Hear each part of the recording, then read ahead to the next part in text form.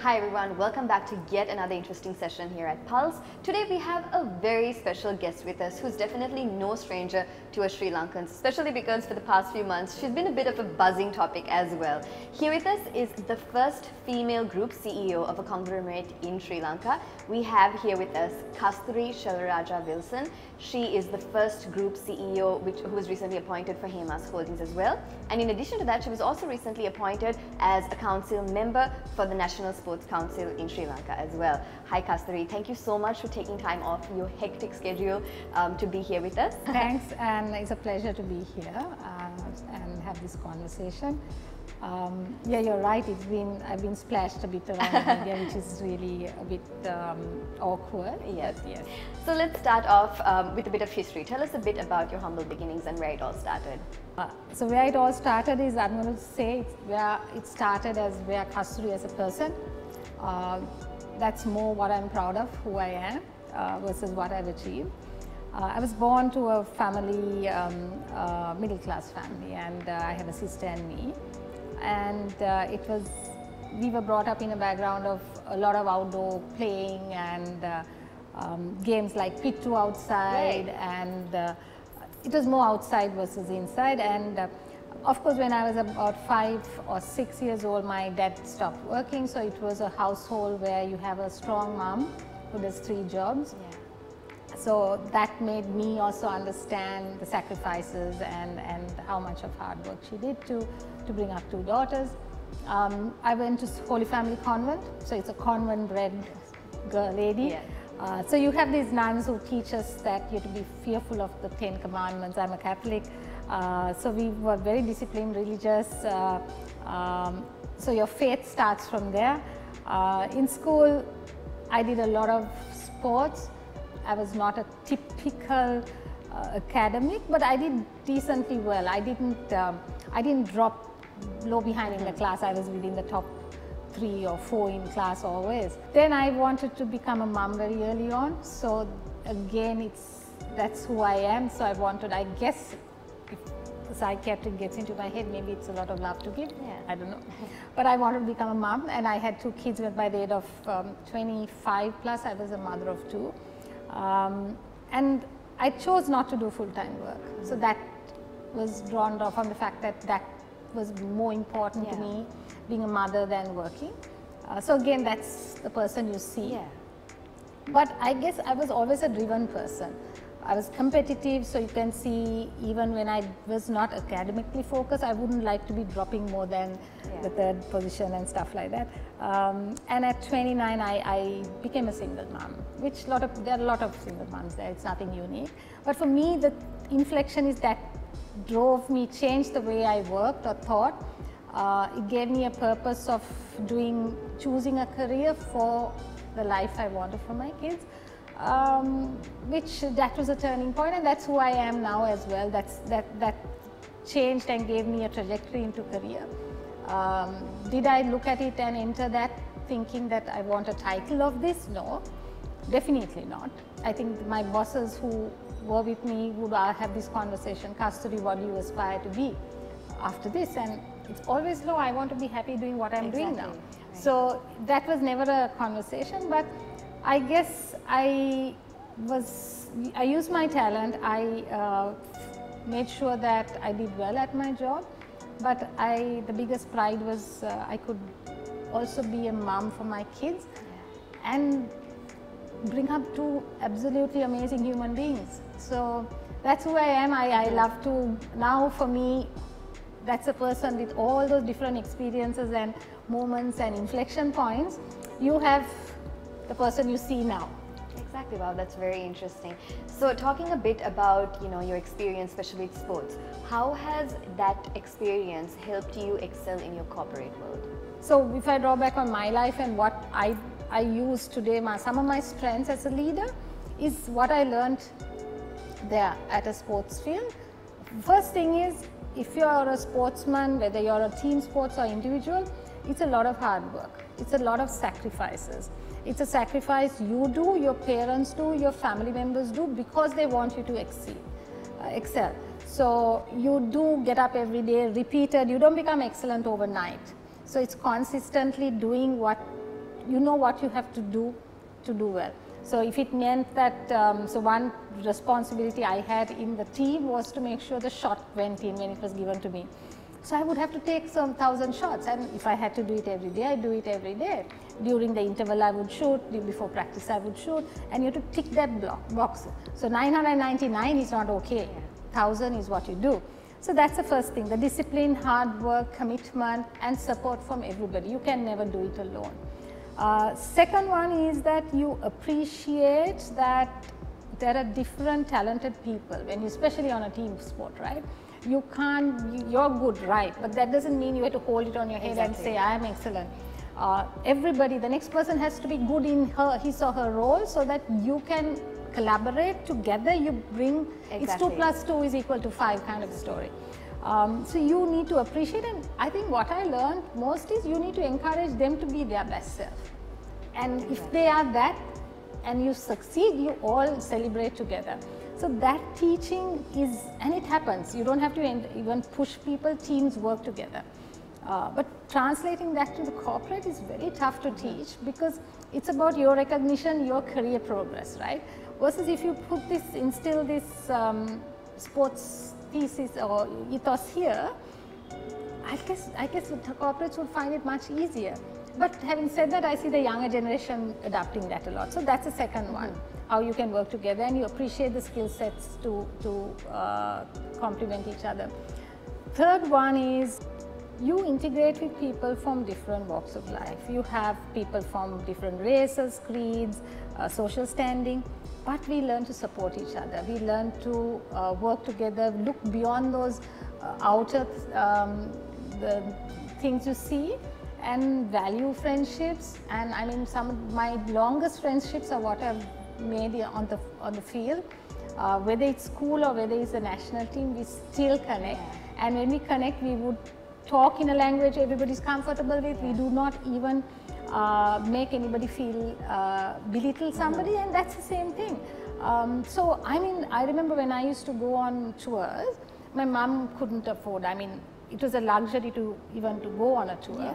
My mother was just earning not enough to give me any pocket money. In fact, she would pawn these two, I wear these bangles because of that. She would pawn the set of bangles and give me $50. So that $50 is really precious to take through 2-3 weeks. But towards the end, I would have run short of money, and there was a girl who, well, a couple of people who had excess money. They would buy me meals. And I still, up to date, I don't forget that. I mean, there were people, and they never made me feel for one moment like they didn't give me sympathy. It was just like it was natural, yes, you give that. So that's something I learned from the sports field, is how you have to be humble. So are these values which you were talking about, is that what leadership means to you? Is that what it means? Leadership, for me, leadership is not standing out there and saying it's a title. It is how I can get people, it's some of that, people to be the best versions they could be, to watch other people, teams succeed and achieve outcomes. And I think the most important thing, to shape kind of the trajectory of the future which others can't see, and guide them to achieve it and leave a sustained outcome where it's beyond you. You leave, it's still there. So I guess that's it. It's just leaving some kind of shaping people to be better, giving them opportunities and making the best out, getting the best out of them. Right. Okay, that's very interesting. So when we talk about the workforce, especially here in Sri Lanka, as a successful businesswoman, how could you tell, like what do you feel is the best way that organizations can really advocate change to empower young women within the workforce to really excel in their careers? So it's both ways. One is organization has to change the culture, change the way we have the structures to support them.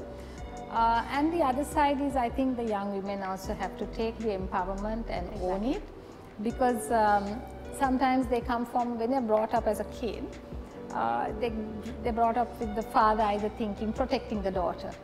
Yeah, you get a qualification, but you know, you don't need to aspire to be this, right? You have to get married, and you know, you're puta, you're a girl, no, you don't have to do this, which is normal conversation. Exactly. I wouldn't think that father would tell the son, puta, you don't have to have ambition, you stay at home. No, we all as a mom, even you want your sons to do well, but do you want your daughters to do that? Exactly. No.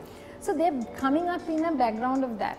So they also, once they grow up and they want things for themselves, I think they need to own it. So I find what I see visibly is they struggle to take that empowerment and own their space, but with coaching and mentoring and support from the company, which we'll talk about next, is they would succeed. From a company perspective, they need to be understanding that it's not equal at home for the young women, especially young moms. So how do we make it more, how do you support them so that it's equal for them in total? Unequal at home, but when you add both together, it's equal for them. So we have to look at work from home techniques. We look at flexi hours. We look at them taking time off, temporarily coming back in.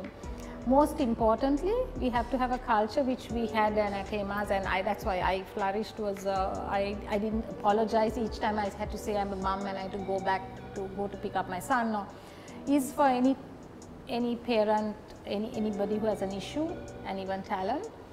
We have a culture that family is important. Work is important, but family also is really important, because that's the core of your life. And if anything is wrong with your family, you're not happy. Exactly. So that you have to bring your best version to work and solve it. So that culture of leaving no room for people to say this person is not at home, and because she's always constantly on leave because the child is sick. Does anybody stop and ask, yeah, but why doesn't the husband take a day off? No. So somehow we can't solve family problems, but we can enable the person working with us. It can even happen for the guy, right? Anybody working with us, we should make sure that we allow them to take time to make things work at home as well. Right, okay. And what are your thoughts on the representation of women in senior management roles as well, especially in Sri Lanka? So in Sri Lanka, look, I think people pave way for people like me even, because they're few and far between, but there was a Rohini Nanayakkara who was, I remember reading about her. There was a lady called Rani Jama. All these were banks, right? But still predominantly very successful banks and successful women. But then do you have many coming out of that funnel? No, not many. So you have senior people, Renuka Fernando was there. Then generally, I guess you find CEOs, but it's not coming as, you're not having a second rung of talented women who are coming through. So I guess we should do more to churn out more women leaders and give the chances of success a higher percentage of success. So I guess that has to be done. We've got, the plus thing is we've got companies now who are accepting that it's not a gender thing, but there are companies which accept its talent. Then you have the other plus thing is that women also aspire to want a career. Exactly. I was one of those who were not aspiring, and I don't think it was wise or what, whether it's wise or not, but that was who I was. And now, but I admire the young talent who come and say, I want my career, but I want to be able to be a mom and not give up those joys of life. So those two are, and the culture is also changing. So I guess the ingredients are there, but it's up to us also to understand the uniqueness, bring out your leadership, just be yourself and figure out where you can succeed. Right, okay. So on to a bit of a more personal question. So we've actually we are currently in a society, a traditional society rather, where being a woman requires you to, when you think of being a woman, it's always about, okay, either motherhood or, like basically being that home base. So how would you say you've actually been able to completely shatter those traditional, stereotypical beliefs that people place upon women? So tell us about your journey as a single mother and how you've been able to challenge these norms and adapt to the challenges that you faced. So necessity is the mother of invention, right? So that's what happened to me. But uniquely when you said this, I was thinking, it's not a race or a caste or whatever. Exactly. It is us Sri Lankans, and that's our culture, right? And while we see with every generation the culture changing, predominantly this is it that we expect, especially it's still there in the rural folks, that it's a mother's job. And if you do a social experiment, you'll know that there is more participation. I must say there is more participation by fathers, but still it's limited to certain things, right? And I think with the next generation, if the mothers do well, teach their husbands, their sons well, you'll find sons who actually could support the women. But I guess it's from us as well. When you give birth, you kind of you go through this period, what is an ideal mom? What's the best version you can be? So you think the best version is being there every minute of the day versus how can you influence your child to be a better human being, choose moments. So you have to decide that. And we as women, I can't see me, if I was a mother again, ever not wanting not to have those moments. You would. But you'll have a different support system. You have to have an ecosystem and a support system to make that more enable it. For me, what happened was that I needed to go out there and earn a living. You can't live without, exactly. I had to provide for my kids. And if that was a core, how do I make it work the way I know how to make it work? So it was getting support from my parents, my domestic. I mean, I must say, I had her for 20 odd years. She was a rock. I mean, she would know the routine of the kids. She took a whole load of problems off my table. But then I also I always acknowledged that I was a mother first. So I always had the license to go back whenever I wanted. Yeah. And establishing that license very early on, I think, was my success. And the fact that there was a company which also had the values of family is important. And I guess all companies now will come to that, and I see lots of companies who have that value system. So that was it. I mean, accepting your circumstances, not wanting pity. I don't think I ever wanted pity, because this is your life, and if it's your problem or if it's your circumstance, you have to live with it. You have to make it work for you. And I keep saying, I tell my sons, they get worried about stuff. I said, look, can you solve it? Is it something you can control? Then worry about it and solve it. If you can't control, don't worry about it, because it's not going to take you anywhere. So that was it. So I just adapted. I was young enough to adapt. I had people around me who supported me, from my friends to everybody. Support system matters, I guess. Yes, and being true to yourself. You don't have to be shy about it. You don't have to lie and say that, look, I'm not a single mother. That's my life. So I mean, that's who I am. That's very interesting. And how have you been able to incorporate the life lessons that you've learned in your corporate life to your personal life, and from your personal life to your professional life? Is there any sort of switch between the values which you've learned in both areas? So generally, I don't like to take work home kind of a thing, but you're the first person who has asked this question, okay? So for my personal life, what I bring to corporate is the things, it's who I am and how I work and how I look at life. So I try to bring the lessons I have in terms of you do good, you're not supposed to harm people, have lots of, and ethics should be high, family matters, and always be there for each other and support each other, and it's not about you, it's about the team, or it's about the company as a whole. So these are my personal values, and help whenever you can, help people. So that doesn't mean that you get the company to pay. I'm trying just to say that if somebody needs, just galvanize around the person, take over the person's work, support them when if somebody is sick. In some ways, personally, just be people who care about people. Getting corporate to work, to the home or personal life.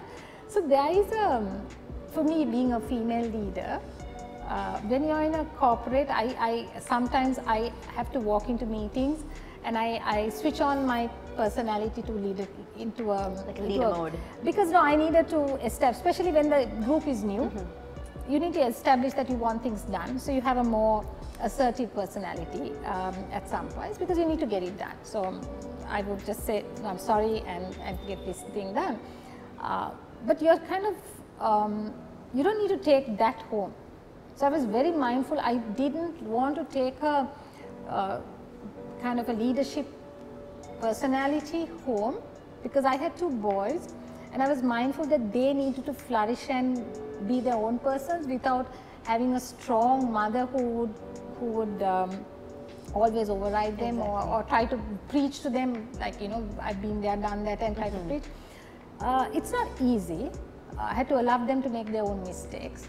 I had to learn to have conversations very at a lower level with them, so that I leave that personality in office and walk into home, which I guess it actually has worked. I mean, I struggled with it, but I was very mindful that I wanted my sons to be their own, and I didn't want to influence them, and I didn't want to dominate them. So I very early on, I packed them off to Malaysia. The one reason was I said no, I needed them to have their own wings. Yeah, their own experiences. Yeah, and how I relate to them, and we are very close, and they kind of boss me sometimes, most of the time. So yeah. Okay, right. So that's very interesting. And what advice would you have to single mothers out there who are currently struggling? It could be financially, or it could even be emotionally. What advice do you have to give them? Just because you're a single mother, don't think it's bad. I mean, that's your circumstance, and don't feel sorry for yourself, because there are so many couples who are married and they still feel they're single. So because you don't get the support. Your circumstance is yours.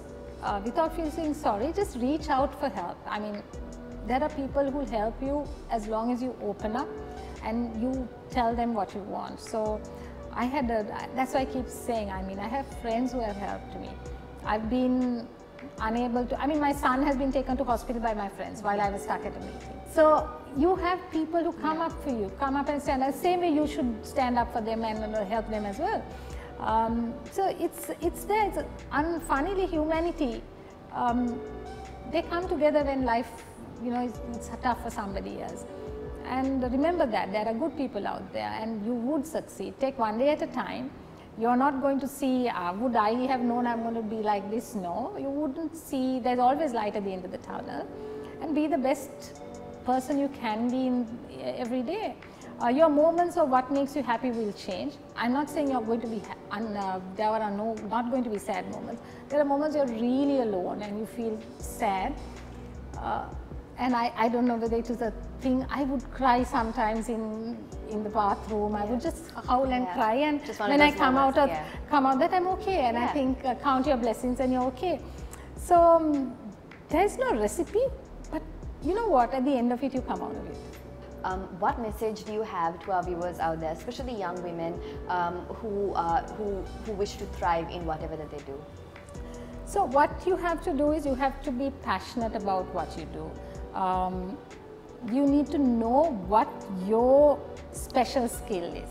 So I learned that very early, or somewhere in the middle of my career, is because I got feedback. And I kind of started thinking, okay, so that's what constantly they're saying you're good at. Of course, they had a whole load of feedback what I was not good at. And that was on the softer side, I must say. But it tells you where you should pivot and move. It tells you how you should position yourself at each meeting, because you have meetings and certain projects you're given, how you could influence. And those are your successes because you know what you're good at. Enhance or skill up on leadership, because sometimes you, it's not that you're not confident, but you can get overpowered. So there are meetings, I know when there are formidable people who are, lack of a better word, full of themselves, I kind of suit up a lot with my vocabulary, with the armory, even with my way I stand and sit or whatever, because that's your moment of establishing who you are. Be confident, own yourself, you don't have to be somebody else, be comfortable in your skin. I always say wear your skin very well, because I have so many flaws and I'm like, yeah, it's there, but I, you wear your flaws on your shoulder. Yeah, I try to curb it so that it's not too much in anybody's face. It's tough to get rid of certain habits. So that's it, and just remember, if you are happy doing what you're doing and it's fulfilling you, there'll be another door opening for you. Don't dream about what's the next door. Sometimes it will come up, as long as you're good at doing what you're doing. So, you know, pursue being excellent. I think that's it, and never stop learning. I still learn. I mean, this job, I'm still reading, I'm learning from others. It's life is death. So simple things. I mean, just pursue what makes you happy. Sometimes what makes you happy in a term of a career is not necessarily something you're good at. So for me, accounting was something I was good at, but I thought it was really boring. But it paid my bills, and because I was good at it, people would come and praise me.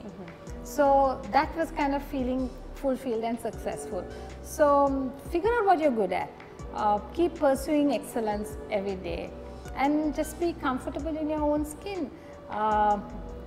In the process, how are you going to develop your leadership? And what I am as a leader is not what you're going to be. You have to figure out your own personal style, which would work for you. So one more question, what would you want to be remembered as?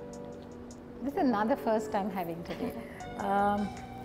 Okay, so for me, to the day I die or the day I retire, firstly, all these titles go off, right? If I could have helped somebody who couldn't have asked me, but I could help them to get a better life or in a time of need, and that I've changed their lives. Given opportunities where people could actually transform their future, and just as everybody who I could as maximum as I can, touch and impact lives positively. So if I have impacted one person's, human being's life, and they remember that they remember me positively because of it, that's fine. It's not my title. I don't think anybody remember my title when I'm at the grave. That's very interesting.